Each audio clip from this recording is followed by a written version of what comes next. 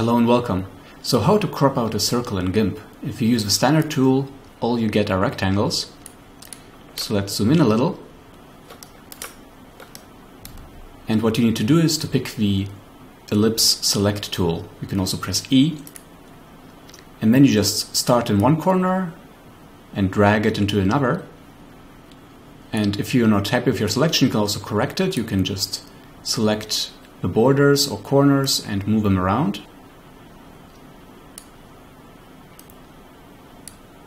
Or you can also start in the middle, and then while holding Control, or on Mac it should be Command, you can drag the circle as you want it centered around the dot where you started it.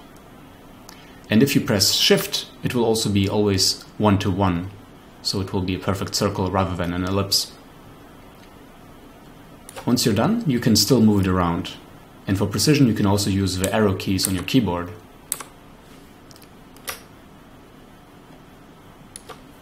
Once you're happy with your selection, you can right-click, Edit, Copy, and then you can go to another image, go to Edit, Paste, and there you have it in somewhere else. If in fact you want to use the hole for something different, you can also apply filters to this area or change colors. For example, we can colorize it to something else.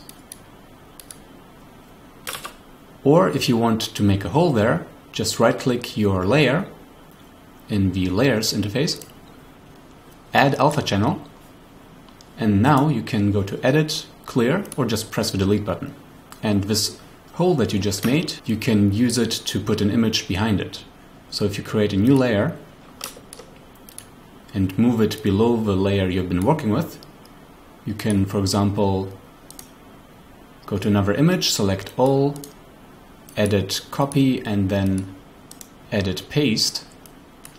And while you see the selection area, you can also drag it around.